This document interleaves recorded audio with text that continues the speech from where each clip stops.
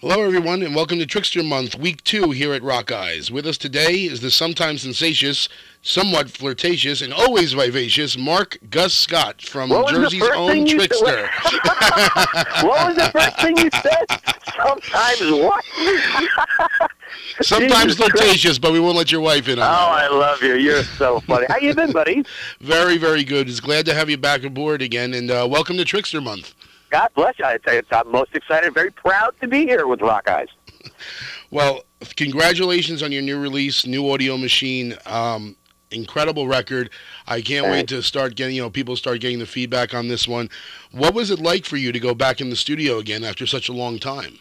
You know, it was weird, and I'll be honest with you. I didn't always have the most positive experiences in the studio. I loved making our second record. The first one was a big challenge. And I think also in the past, I don't know, we had experiences where we built songs in the studio, and it was very frustrating. I'd learn a song a certain way, and then the guys would say, you know what, let's try this. I'm like, Jesus Christ, I practiced it for freaking how many weeks doing it that way? I got to do it a different way now. I can't, it just, I guess maybe I'm a stickler for that sort of thing. But I got to tell you, I was very hesitant with this whole make a new album thing after 20 years, I didn't know. But the thing that started to really get me excited about it, Steve had some demos. That's where it started. Where he had some riffs and he had some ideas, and I listened. Like, oh wow, that could be really cool.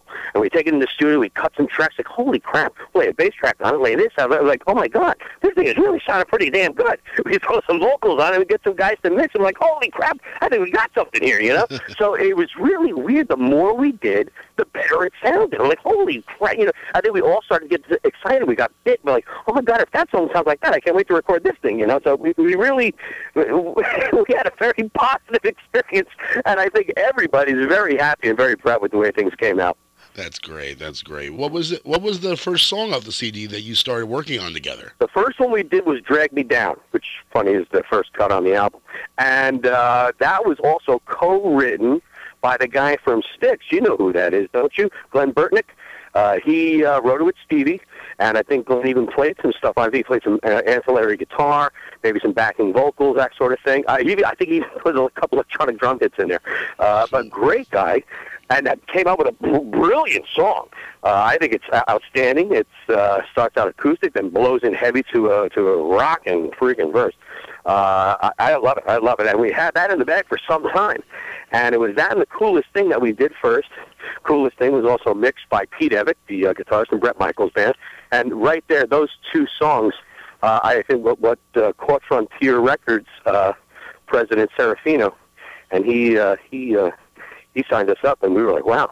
And once we had that under our belt with a record label that was really excited about it, here more demos that we had. He says, guys, let's do something here. And we're like, all right, let's do it. So we got really excited. Went from just having fun to getting serious again. And to be given a second shot like that, to go out and really do it. Now we're going worldwide distribution. We're going Russia. We're going Europe. We got Japan, all U.S. It's getting very serious now. And this snowball thing is really ridiculous. And we're all very excited, and we're just so proud with the way everything came out. Very happy, very happy. Now, as you mentioned, the song that you mentioned second there was The Coolest Thing. And as we were just talking about a little bit before we started the interview, I mean, it's just an amazing track. It's an amazing I got to tell you something. One thing I think it's funny. Some people say that I'm Steve Brown's biggest fan. I tell you what, I've known that young man since he was 11 years old. I was 13, and his guitar playing, number one, has always inspired me. And his songwriting, that little son of a bitch. I swear to God, when he puts the pen to the paper and he starts stomping on a riff, buddy, he's got me following. I will back that son of a gun up. I tell you what, that song kicks some ass, and I just can't tell you how it's really something. And you know what?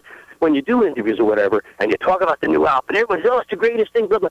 I can't wait for people to hear what's on this record, and they're going to see for themselves what the hell's going on. Don't take my word for it. Go to iTunes and listen to a little clip. You're going to get hooked. You're going to hear something special. That's what I'm most proud of, really, just what we've got down on tape here. Well, I guess not tape anymore. But I'm so proud, so excited, and when people hear it, we're just going to kick them in the ass. It's really going to be something. Well, as I mentioned, it is that song in particular is a really, really special song. But there's a lot of so many great moments on this CD. I mean, there are your prototypical Trixter songs, which your longtime Trixter fans are absolutely going to adore. But then there's so many other different directions to this. I mean, even just mentioning what you had said about the first track, "Drag Me Down." I mean, I thought that has a little bit of almost like a Tesla feel to it. Yeah, the way that it starts to it, and it's something different that you haven't heard out of the band. And I think a lot of people are going to appreciate that. I can't disagree with you one iota. Again, I'm getting excited, buddy. This is really cool, and I think it's just a natural reflection of how the band has grown individually. You put it together, and that's just what happens, you know. Again, I don't want to trump it up, but buddy, when people plug this thing in and just listen to it, they're going to raise an eyebrow. People that don't like the band, they're going to hear a song in there somewhere, and they're going to say, "Holy crap, this is Trixter." You know, they're not going to believe it. They're not going to fucking believe it. Right. Now, I know this is a tough question for you. I asked PJ the same one. There we go. It's your prototypical question that you got to ask when anybody comes out with a new release. No, I'm not wearing underwear.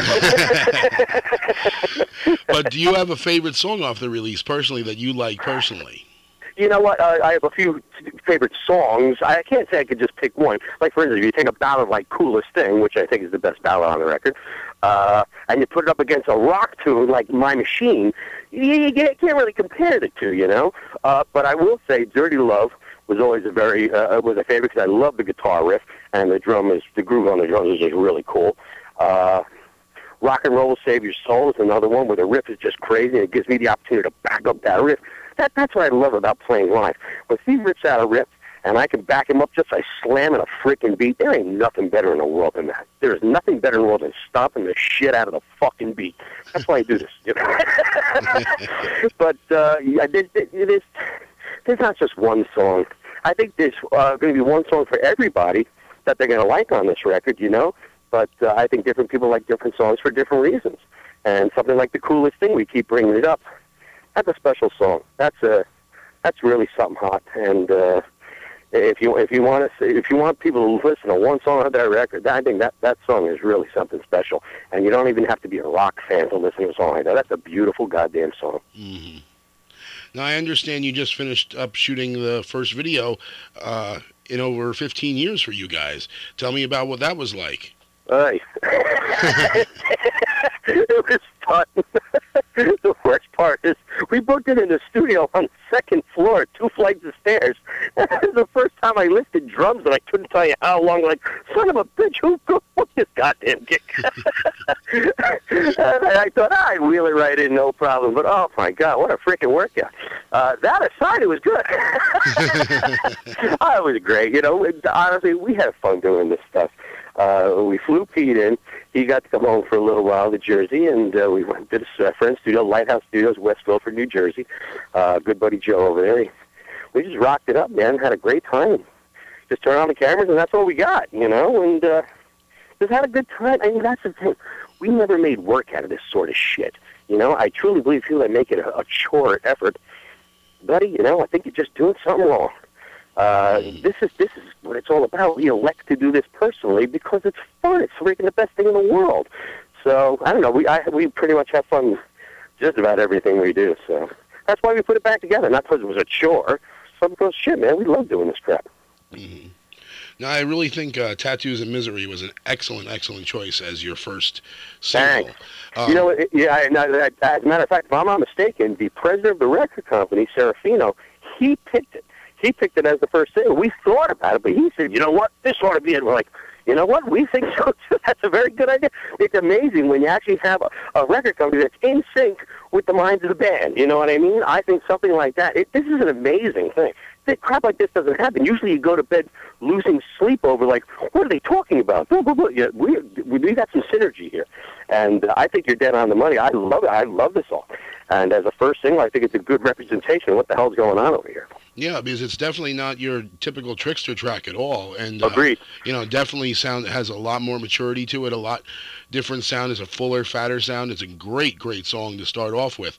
What do you attribute that to after all these years and the different kind of writing styles that you've developed into? You know, like I said before, it's like 4 different guys. You go away. I didn't even see Steve for about 15 years or so. maybe 14 years. Everybody does their own thing. Pete did a solo project. PJ did a solo project. Steve did several solo projects. So I think when you put it back together, just naturally something happens. You know what I mean? Now, maybe with some people it doesn't work that way. Maybe they get stuck in a certain rut and they write the same crap that they did 20 years ago. I don't know. As far as we're concerned, something happened. What is exactly? I'm not quite sure. But you're going to hear it when you plug in the songs. And when you say, like, you listen to Tattoo of Misery and you listen to the old Trixter, you hear something that might be reminiscent, but then you hear something like, where the hell did they get this from? So, I don't know, buddy. It's a weird goddamn thing. But I think it's a beautiful thing. And that's why when we started putting it together in the studio, you look at each other like, oh, my God, this sounds really good. We didn't even realize it ourselves until we started recording just how good the stuff really sounded. I mean, we had a riff, we had a demo, we had an idea for a song. Sometimes we even had a complete song, but it didn't sound like that until we all started playing. Really weird. And when we listened back and mixed it just right, it's like, holy crap, we really got something here. So I'm getting really excited. And yes, it's a weird goddamn thing. Now, you and I have discussed this before in the past. And as I always said, while I do enjoy the first two releases, here maybe a little bit more than the original, I never really felt on CD they were able to capture what this band was truly all about until now. I got to tell you, there's other people that have said that.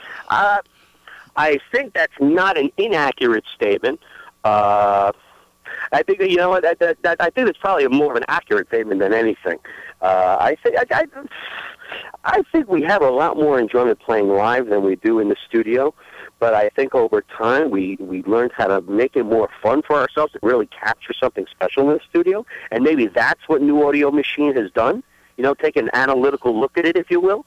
And even still, I can't be 100% sure, but one thing's for sure, when we turn it on, we have big smiles on our faces when we hear it, you know, and we're proud. And to have that level of pride in what you do when you look back at the end of the day's work, so to speak, that's something special. And if you come into me and say, hey, Mark, I think, you know, you've really captured something that you haven't captured before, and you go, you know what? We think so, too.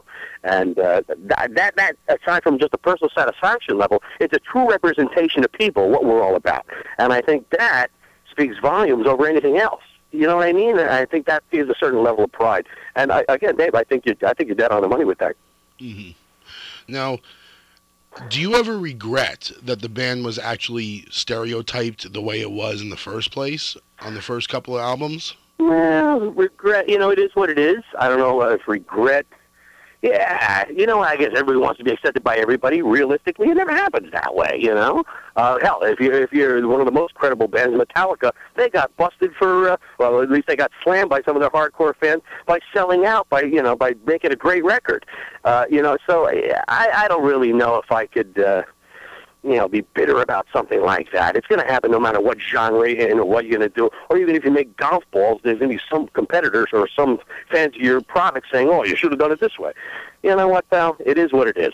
And, we don't do things to please everyone else. We do things pretty much to please ourselves.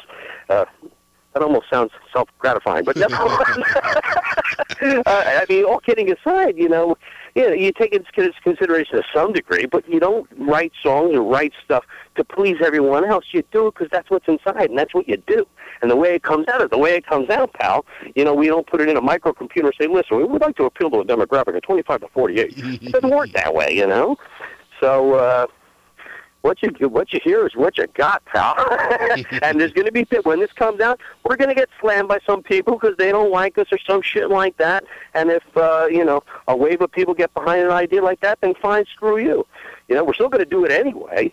So it doesn't really matter. So I don't have regrets about it. No, you know, what we did, and we were very proud of what we did. Let me tell you something. Aside from all that bullshit, when you come fucking see Trixter live, fuck you all, I swear to God. Even people that weren't fans of the band come see us live, they say, we'll kick your ass. Like, for real. On stage, there's very few bands that outperform us. We could really just whack it the fuck out. Absolutely. I definitely agree with you there. I mean, it's a whole different I mean, experience. I'm not talking out of my ass here. I mean, very seriously, we're quite aggressive. Very few guitar players play more aggressive than Steve Riff. When it comes to bass playing, PJ will fucking knock you on your ass. Me, I'm a ham and egger. And when it comes, Pete, He fucking rocks and roll. His voice is better now than it ever has been. That son of a bitch can fucking sing. So I'll tell you what, you got some questions about us, come see it live. We'll kick your ass. Now, you had originally left the music industry for many, many years after the demise of Trixter. Yes. Tell me what or who made you come out of retirement, and how difficult was it for you to get your chops back after such a long time? Yeah, well, first off, as far as getting chops back, it's not like I never played drums. I didn't have to dust them off and all that kind of crap. I still played, but certainly not the level I was. But it was weird. I think what was the strangest part, after maybe 10 years, maybe 12 years, I started getting fan mail. I'm like, where the hell is this coming from? And then it came more and more. I get Czech Republic, Poland, like weird. I'm like, Jesus Christ, this is so strange. So then all of a sudden I hear about this thing called Rocklahoma. I'm like, what's a Rocklahoma? And these people writing, hey, you guys playing Rocklahoma? I said, what are you talking about? We're not even fucking together. So it started slowly, and then over a couple of years, it just got bigger. People started asking. Next thing you know, Brett Michaels called and says, hey, you guys want to tour with us over the summer? We're like, Jesus Christ, we don't have a fucking band together. And he says, well, if you want to get it together, and Pete is married, and I was married, and they got all this, I guess everybody had shit going on. We just couldn't really pull it together that quick. And Brett's like, well, listen, here's my agent's phone number. Give him a freaking call, and if you want to do something.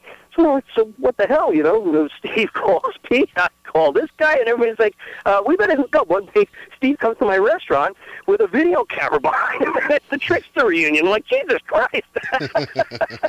So it was funny. So we called Brett's agent, and we booked some shows. And in 2008, we did Rocklahoma, and it was fantastic. And we opened for Poison in Cadott, Wisconsin, and we opened for the band Boston, and we did M3 with who the hell was that? Cinderella and Scorpions, and it was freaking great. We had some great success, and we had some fun. And all of a sudden we said, let's push to the next level. Let's start thinking about doing it now. We're like, I don't know. And all of a sudden we got this song, like, holy shit, this sounds great. And apparently somebody at Frontier DMI said so also. So this whole thing has been a big snowball. And we really haven't tried that hard. We're just having fun, Right. It's not like we get the three-piece suit on and get into the, musical chamber of commerce and attempt to make something happen. We're just out there doing it, man. It's just like, it's really weird how this whole thing is materialized. But, shit, we're having fun, And I guess, I had to lose some weight. I had a restaurant at the time, and shit, I put on some pounds. What a freaking pain in the ass that was. And, to have food and liquor at your side and to not eat whenever you want to, and you have to lose 35 pounds. What a freaking pain in the ass. So, I guess I had to get somebody happy. I got to do it right now, too, When you're down and, in the studio and just chilling out, I got a nice sofa and a nice TV and stuff. It's hard not to take advantage of that. But now, dude, I haven't, I'm almost not drinking. Let's say 100%, but I'm almost not drinking. I'm out there jogging. I'm hitting the weights. I'm freaking jamming. I got a new Pearl endorsement. And, I want to look good in the picture. So, the shit you got to do, man. And to be honest with you, play a high-energy set that Trixter does, even for an opening act. Shit, man, you better be in fucking shape, so I don't want to die on stage. Now, you had spent many years in the restaurant business as well, eventually opening your own restaurant, which we have spoken about here on Rockeyez before, which was the Copper Bottom. Mm-hmm. That quickly became my favorite restaurant of all time, as well as many of my friends and stuff that were up, had the privilege of going there. I got to say, it was always a pleasure to have you in, bro. Nothing but love. I'm glad you liked it so much. Believe me, and let me tell you something. No one liked it better than I did. No one had more fun over there. But it's kind of weird, and I got rid of it more recently. When we got signed, I said, you know what? I got a new direction now. And I think I also ran into some big challenges over at the restaurant. One of it was personally my attitude level was freaking horrible. I think it got to a point where it started to hate people, believe it or not. The famous quote is, the restaurant business is a tough business. First off, let's start with business in general. I don't know one business that's an easy business. All right? That being said, a lot of people say it's a tough business. They really don't know what the fuck is so tough about it. Now, there's a lot of things that are, but I'll give you one of the biggest reasons why the restaurant business is the toughest business. Everybody thinks they know what it is. They really don't have a goddamn idea. And I'll tell you right now, before anybody thinks they know what the hell they're talking about. one of the biggest challenges with a goddamn restaurant is exceeding expectations of people with unrealistic expectations. What does that actually mean? Well, people think that their food's going to miraculously materialize absolutely fucking perfect inside of 10 seconds of them ordering it, you know? Then they're going to have someone dust them off, bring their car up front in pristine condition. It just doesn't work that way. You know what I mean? And sometimes, and they think this happens at McDonald's. They want to pay $5 for $1 million service. And it really just doesn't work that way. And some people walk with their noses up in the air. And, you know, there's some more realistic individuals. But when you're dealing with high volume on a daily basis with people's expectations out in freaking left field, to exceed that expectation, really accommodate people is very, very difficult. And I think I made it a personal challenge to take on that responsibility on a daily basis. I kind of drove myself crazy.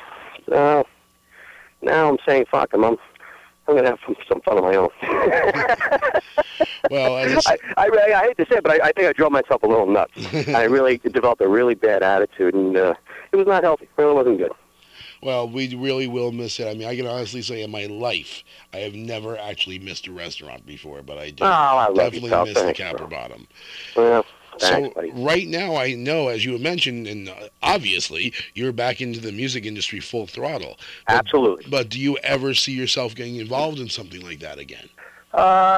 Certainly not on the level that I was. I mean, at the time, I was front of the house, man. I was rocking the whole thing, and there a large majority of my day. If in fact I do it again, which I'm doubtful about. I don't know, maybe a bar. I like liquor, but more profit in liquor too. But if I did so, I'd do it on more of an administrative level with general managers in place, as opposed to me taking on all the responsibility. I just don't see me taking that on again. I've done the challenge. I don't need to challenge myself. I truly believe that some of the greatest challenges in life is trying to make life not so fucking challenging. So I don't know. We'll see. But right now, biggest challenge is taking Trixter around the world. And all my focus and attention is put on that. Whatever needs to be done will be done, and we will conquer the fucking world. It's really that simple. So what are your hopes for the band and the new release? We want to play on every continent on the planet, including Antarctica. I'd like to be the first one to play at the North Pole. Has a rock band ever played at the North Pole? Not that I can recall. Okay, dude, let's call Guinness, because we're going. Okay, now we want to play as many places on this planet as fucking possible. We have distribution through a fantastic record company right now. We're just about on every continent, if I'm not mistaken. And the ones that we are, we're going to freaking get there. We've got a great record that warrants the kind of attention that we're looking to really produce. And we have apparently a fan base that's thirsty for this sort of thing. So put the shit together and let's freaking make it happen, pal. I'm very excited about what we got cooking, and I truly believe that the material warrants that kind of attention. You know, I'm so proud of the material. I just think that the songs in and of itself really speak, and it's not all because of me. It's because of what everybody did together, and I think it's really something special. Now, I understand you've got some shows and festivals lined up already.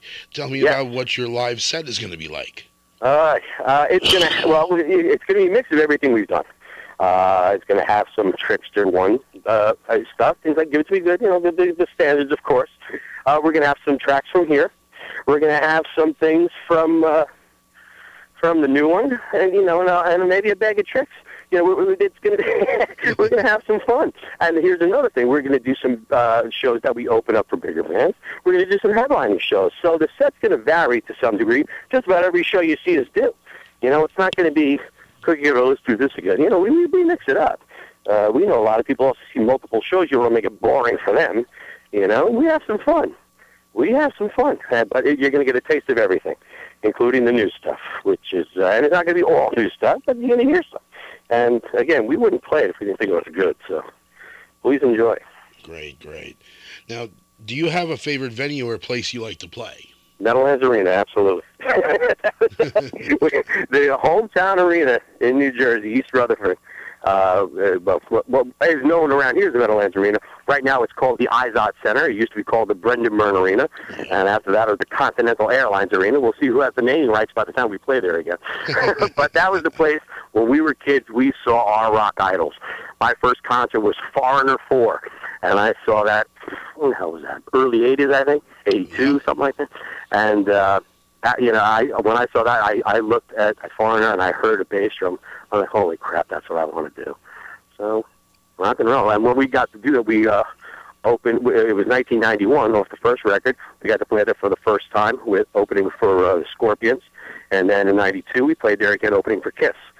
So just to play that house alone was the big dream come true. That's the reason, that's the thing that started us off. When we saw our idols, we saw them at the Meadowlands. So to play that place, that was the dance, so to speak. That was the gig, man. If there's any more special place on the face of this planet, it's that room right there. People could say, oh, come on over and play the biggest stadium in America. So, you know what, I'd rather play the Meadowlands. There's something special about that place, man. It's the most special place in my heart. Now, okay, speaking of live gigs, I just have to ask you, what do you remember about the now infamous Turlock, California gig? When I tell you, did I tell you about that? Oh, no, I did some digging for this guy. Did PJ say something, that son of a bitch? Maybe. Oh, my God. Now you're going to get me in trouble. Because I don't know what he didn't tell you. All right, well, the loosely based, I won't go about step-by-step account, but if you do a search, I'm willing to bet that there's more horny women per capita inside that area of California than anywhere on the planet. Holy crap. You hear about stories backstage and blah, blah, blah. Well, this happened on the stage, and that's where it started. We have some crazy crew members, and we did this thing. We brought the lights down low. We did the Blind Man Blues. I think as our guitar tech, Howie, gets on stage, and he's like, yeah, that we got our buddy J.D. up there, and he gets up there, and these are just friends of ours. That's not they play anything great or anything. And he's like, come on, join the fun. All of a sudden, somebody's playing the drums, and I get to go up front. I start seeing the girl up there in the front row. So why don't you come up here? She comes up, and a friend of hers comes up, too. Ooh, the lights are down low, and next thing you know, these women just don't have clothes on. I don't know what happened. The lights get a little lower. And a couple more girls come on stage, and just for some reason, the clothes vanished. I don't know what happened. I can't tell you. And for next thing you know, I wasn't a virgin anymore. So now, the thing that's amazing about that, it didn't just happen there. It then went to backstage, back to the hotel through the whole night. I mean, it was just out of control. It was one of those out-of-control nights, and it started on the stage. I mean, people were watching this. This was freaking unbelievable. It was one of those true classic rock and roll moments. And mind you, this was a very long time ago. I believe it was 1991, so please, I'm absolved from any wrongdoing. I think your statute of limitation is up. I'm telling you, man. Oh, my God. But, wow, let me tell you. It was a beautiful thing. It was a beautiful thing, but the people who... we'll leave it at that. But yeah, certainly a classic night in Trixter history. I must say I had a great time. And I'm infection-free. Now, Trixter was one of those many thousands of bands that fell victims of the time under the boots of Nirvana and the whole grunge era. Yeah. Do you feel it's becoming easier for a band like Trixter to be able to recapture an audience nowadays? Yes and no. I'll explain my answer. Yes, in the sense there are, it's typically, at least for Trixter, we have a demographic or a certain fan base that's still out there. That's at a certain age now. It's 20 years later. The people that were 18 back then are now 38 years old. And they have the means, motive, and the opportunity to go see Trixter. The means, they have more money. They can make their own money instead of worry about working at 7-Eleven. They actually have real jobs, and, they can afford a concert ticket, and we don't charge $1 million for a ticket. They have the motive. They want to revisit their youth and hear, holy crap, Trixter, remember the great times we used to have back then? Let's go see them. And the opportunity, we're coming around to play with a new album. So, it's a beautiful thing. But as far as the bad side, there's no more MTV. Radio, things like Z-Rock aren't around as much like it used to be. So trying to crack the marketplace might be a little tougher. It's a little different. Certainly the landscape of the business has changed substantially in the past 20 years. We had a certain method of operation when it came to marketing. Doing it today, it's a different ballgame, pal, you know. And, hell, I'm not saying it's a good thing or a bad thing, but it's different. And if you don't roll with it, it's a challenge. It really is. But to go with the first step, first thing first, making a great goddamn record is paramount. And I truly believe Trixter has that well under their belt. And, you know, that's where it starts. You got a great song. People are going to hear it. Now, other than Trixter, you've been working a lot with other independent artists as well over the past few years. Tell me a little about that. Other than me playing other than Trixter? Yeah, I've been playing with some people. Bobby Massano is a Grammy-nominated blues guitarist. Fantastic. A good old friend of mine, Bobby Massano. He's got some fantastic music. And when I play with him, it's a lot different than Trixter. I'm more laid back. It's not slamming the crap out of the drums, so to speak. More dynamic at times. It's just a different vibe. Playing the blues as opposed to playing hair metal, you know. It's a substantial difference. That's one I also played with a disco band. That was fun. Some buddies of mine, Huggy Bear and the Sweat Hogs. That was a freaking hoot. Oh my God! These guys dressed up. Well, first of all, the lead singer dressed up in a bear costume with sequins, and they had background singer girls. I mean, this band rocked, dude. Well, you know, it was more like disco, Studio 54 stuff. But oh man, it pumped. Talking about getting people dancing, having a great time. And I personally, you know, call me a fag, I love disco. I love dance music. There's some heavier drums in dance music if there isn't some rock and roll out there. So I just had a great time pocketing the beat. It was awesome. A lot of fun. Those are the two big ones that come to mind. I did little gigs here and there with some people, but, you know, nothing, you know, to keep my chops alive, yeah. But otherwise, I didn't play that much. I got to more domestic stuff. Getting married, having a family. I've got, you know, a bunch of kids. You know, for me, it was a little different. And I got to tell you what, having Steve come through the doors of that restaurant a few years ago and putting the band back together, it's been a beautiful goddamn thing. And I can't say how happy I am. I'm really happy. And I think for a long time, I was questioning how happy I really was. Doing this now, I got a big goddamn smile on my face, and I can't wait to get out there and kick some ass.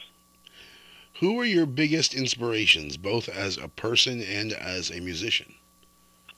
You know, it's kind of weird.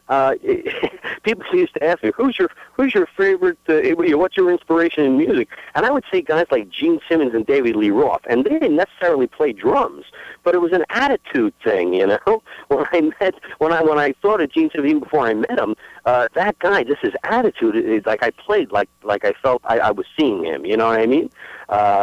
David Lee Roth, same thing, a certain swagger in the way he was the way I wanted to play. It sounds kind of weird. I don't know if that makes any sense to people. Mm-hmm. But it wasn't just how a guy hit the drums. It was just an attitude thing, you know, persona or something like that. I think I adapted some of that into playing too, you know. And also maybe it's just my own personality, you know. So when you say both, actually, it's a great way to phrase the question, you know, as far as me personally and musically. You know, I got to meet these people and hang out with these people over time. So to have an image in mind and then actually meet them and see what kind of people they are, and you know, it's pretty goddamn cool. And I incorporate that into my own personality, maybe as well. You know, maybe some certain traits. Maybe certain traits I don't incorporate into my personality. but it's really weird. We've had a unique opportunity to meet our idols. People we looked up to that inspired us to start this whole goddamn thing. That's messed up, you know what I mean? The guy used to look into his eyes at an album cover and vinyl and say, man, I want to be just like that. I had to hang out and have dinner with him 3 nights a week. That's screwed up.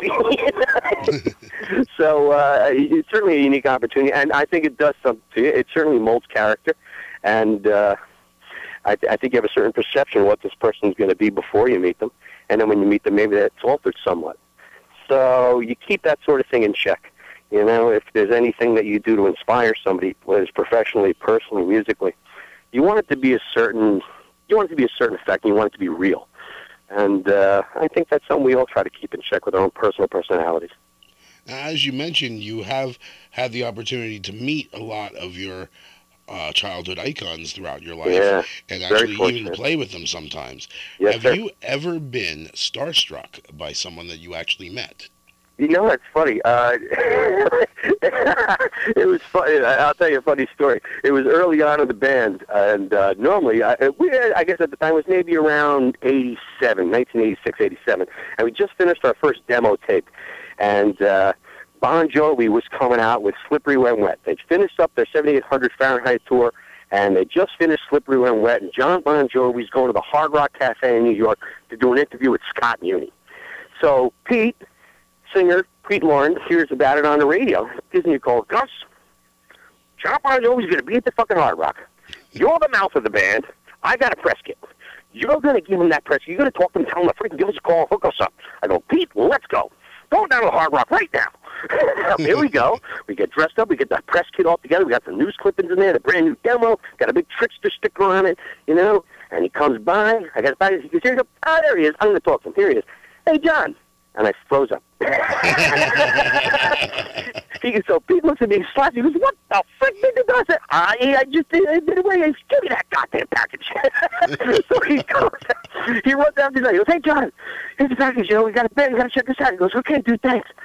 And what's funny about it, on the package we gave him was a big Trixter sticker, and he took this picture while holding it in a magazine. He came in a magazine with a big Trixter logo on it. It was pretty funny. So needless to say, 3 days later, he calls Pete up. He goes, hey, Pete, it's John Bon Jovi. Just want to know I listened to your stuff. Think you got a lot of potential. He says, here's my address. He gives us an address in New York City. It was his management company. He says, you got some more stuff? Send me some truck, man. We'll keep in touch. Take care. Like, holy shit, I know what John Bon Jovi fucking called us. So, pretty funny. And normally, I'm the guy, hey, Mr. Ryan, I'm the mouth. I talk to everybody. Hey, it's a beautiful thing. I love you. And I don't know what happened that day, but it just didn't work. Needless to say, we got to hang out many times after that. There was never a problem, but for some reason, it just didn't work that day. I think maybe the pressure was just too much for me. But funny story. And then we ended up getting friendly, and John actually helped us get on the Scorpions tour, and I guess a number of other things. So he always helped us out. He kind of was like our maybe a little guardian for us, maybe helping us out along the way. He's a super, super nice gentleman. What would you most like to be remembered for? Yeah, you know what? To be remembered, number one, I think that's awesome. To be remembered for something in particular? Oh, gee, I don't know. I think number one, character. Not just playing drums, not just doing music, but if a certain image comes to mind when you think of Mark Gus Scott, think of a decent freaking guy. And you know what, Gus, you did all right. That's good enough for me. If I have any aspirations in life, I guess everybody wants to be remembered. And, to think about through the generations that someone thinks about you, that's pretty amazing. I'll let time tell for itself whether it's going to happen and just how it's going to happen exactly. But if I can just be the best person I can be and kick some ass, I think it's a good combination. Well, Mark, that is about it. Is there anything else that you'd like to say in conclusion? First of all, Dave, you know I love you. Nothing but love, baby. Rockeyez has been supporting Trixter, and I can't tell you how much I appreciate that personally. And the band, has nothing but love for Rockeyez, and we're very proud to be associated with you. And we're coming to your town soon. Keep an eye on the website, TrixterRocks.com. And all I ask people is this. You hear about people talking about their new albums coming out, and they have nothing but, you got to hear it. It's the greatest thing we ever did, and blah, blah, blah. It's so cliche. All I ask is people, go to iTunes. Don't even pay $1. Go and just listen to the free little clips. I think you're going to hear a little something that's going to spark your eyebrow. And you know what? There's something going on here. I truly believe that. Don't buy anything. Get the free preview and listen to it. Or go to YouTube and download a little something there and just listen to something. Get a clue what's going on here. Because I tell you what, this is some quality shit that's going to kick your fucking ass. Oh, great. Mark, thank you again so much for taking the time to do this. It's always a pleasure to have you here on Rockeyez. I love you, baby. Give my best to Brian, Mark, everybody, all right? Absolutely, and best of luck with the new CD, man. We are so looking forward to everything, especially the album release party coming up. That's May 10th, Englewood, New Jersey, Bergen Performing Arts Center, Trixter CD release party. We're going to be playing with Dokken and Warrant. That is going to be a fucking night from hell. We're going to kick some ass. We're going to fucking party like bastards, number one. So, once again, that's May 10th, the Bergen Performing Arts Center in Englewood, New Jersey, with Dokken and Warrant. Trixter's got their CD release party that night, and you're going to be there front and center, Booby. Thank you very much, man. Well, first round's on me, pal. Maybe the last one, too. Well, thank you so much for taking the time to do this again, and always a pleasure. Always a pleasure. You know I love you, Dave. Thanks for everything, Dave. Rockeyez is kick-ass #1. Take care. Love you, baby.